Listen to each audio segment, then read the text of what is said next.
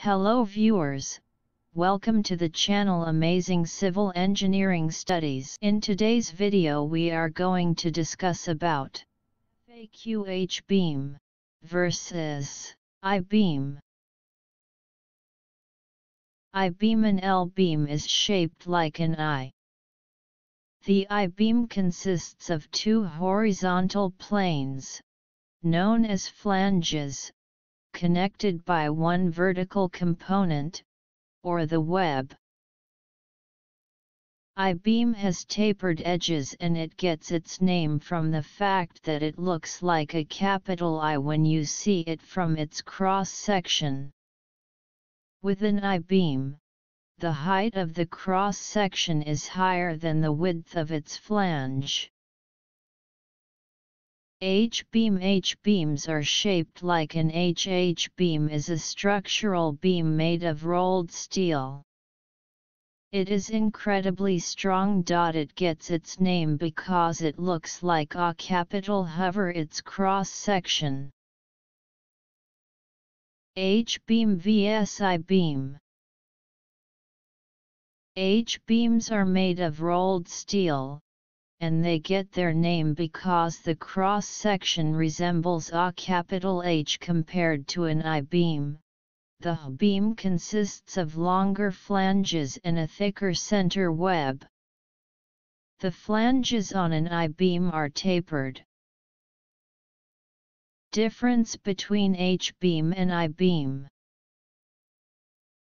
H-beam. The H-beam looks like one piece of metal, but it has a bevel where three pieces of metal come together. I-beam. An I-beam is not made by welding or riveting sheets of metal together and is only one piece of metal throughout. Which is stronger, H-beam or I-beam? H-beam. An H-beam has a thicker center web, which means it is often stronger. I-beam. An I-beam often has a thinner center web, which means it is often not able to take as much force as an H-beam. What are I-beams used for? I-beams have a variety of important uses in the structural steel construction industry. They are often used as critical support trusses, or the main framework, in buildings. Steel I-beams ensure a structure's integrity with relentless strength and support. Is C-channel stronger than I-beam? C-section channel overcomes this by moving the web out to one edge of the flanges, changing the cross-section from an I to a C in the process. C-section thus has three flat surfaces for mounting to. It's still strong, although this geometry does give up a little of the rigidity of the I-beam. What type of steel is I-beam? I-beams are commonly made of structural steel but can be formed out of aluminum. I-beams are most widely used in construction and can have an application for use in both beams as well as columns. Inframetals offers many different sizes, lengths, and specifications for I-beams. What is the main disadvantage of I-beam? A huge disadvantage to the I-beam is that it's very susceptible to heat. If it gets heated up, it can bend and fail, causing a huge problem. I-beams are usually insulated to protect them from the heat because of this fact. What is the main advantage of I-beam? I-beams are the choice shape for structural steel builds because of their high functionality. The shape of I-beams makes them excellent for unidirectional bending parallel to the web. The horizontal flanges resist the bending movement, while the web resists the shear stress. What is the main disadvantage of H-beam? Steel beams are strong and versatile, but they do have some disadvantages when compared to wood beams. Steel beams make skyscrapers possible. Steel beams have a high cost, are heavy, will rust over time and pollute the environment. What is the main advantage of H-beam? Due to their slightly different cross-section shape, thicker central web and wider flanges, H beams can bear larger loads than I-beams.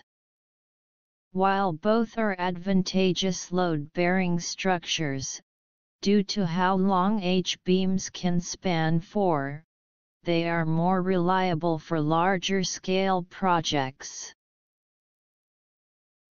What is the longest steel beam?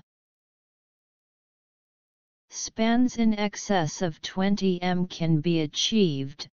For the purposes of this article, the definition of long span is taken as anything in excess of 12 m. Generally, long spans result in flexible, column-free internal spaces, reduce substructure costs, and reduce steel erection times. Is standard H-beam? Beams or columns under the standard have nominal flange width same as depth up to nominal beam depth 300 mm. Beam depth larger than 300 mm have nominal flange width 300 to 400 mm. Beams and column section are manufactured with heavy, medium, and light flange and web thickness. What is the standard size of a beam for building? How do I choose beam size? To calculate the necessary depth of a beam, divide the span, in inches, by 20. For example, a 2-5 span would be 25 times 12, 20 equals 15. The width of this beam would be between 1/3 and 1/2 the depth. The dimensions of a girder would be the same, but the flange would be thicker. What is an H-beam used for? H-beam gets its name because over its cross-section it looks like a capital H and has a wider flange, S.